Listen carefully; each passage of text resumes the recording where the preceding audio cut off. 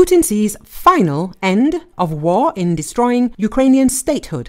ISW. Russian leader Vladimir Putin's statements have indicated that he does not want to agree on anything else other than destroying Ukrainian statehood and identity. The Institute for the Study of War, ISW, said this. During a meeting with Hungarian Prime Minister Viktor Orbán, Russian leader Vladimir Putin firmly rejected the notion of a negotiated ceasefire, instead advocating for a definitive conclusion to the war that would obliterate Ukrainian sovereignty. Putin emphasized that a temporary truce would only allow Ukraine to regroup and rearm, insisting on a comprehensive and irreversible end to the conflict.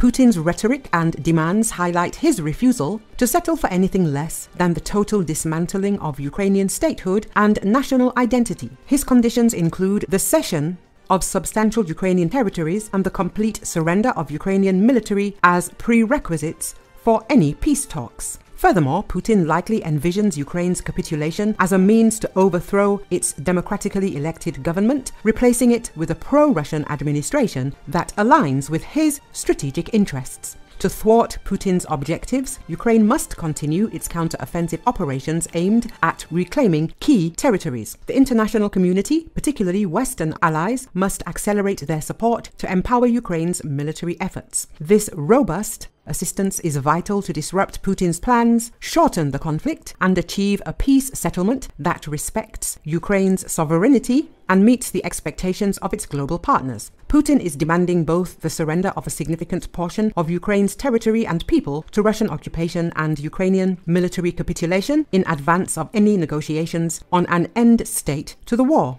During the Shanghai Cooperation Organization summit in Astana, Kazakhstan, Putin dismissed any prospects of ceasefire negotiations. The Russian ruler often portrays the West as his main negotiating partner to secure concessions on Ukrainian sovereignty, but dismissed all intermediary parties and Ukraine's Verkhovna Rada as illegitimate or unsuitable for talks. Putin's demand for Ukraine's demilitarization as a precondition for a ceasefire highlights his strategy.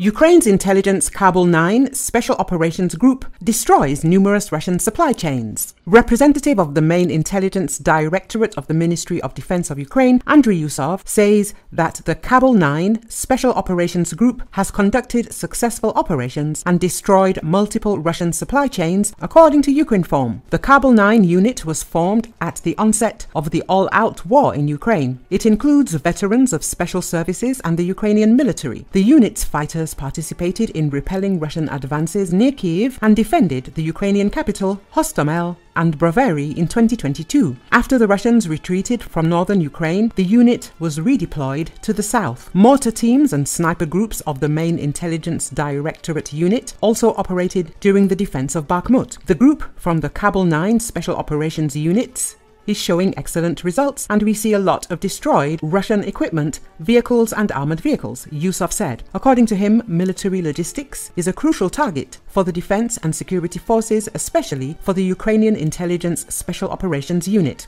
A large number of Kamaz and Ural trucks have been destroyed by the Kabul 9, which transported ammunition, fuel, food, provisions and personnel for Russian forces. Earlier, a unit fighter told RBC that Moscow troops were also learning to prevent Ukrainian drones from targeting their logistics facilities and vehicles by installing electronic warfare systems on their equipment.